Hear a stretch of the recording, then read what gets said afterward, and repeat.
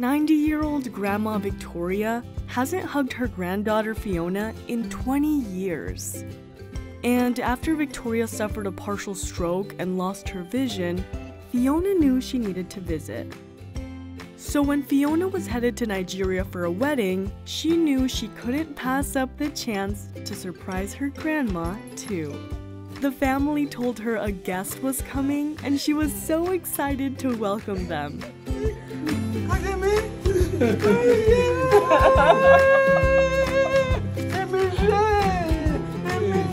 Grandma Victoria even said Fiona answered to one of her prayers because she finally got to reunite with her again.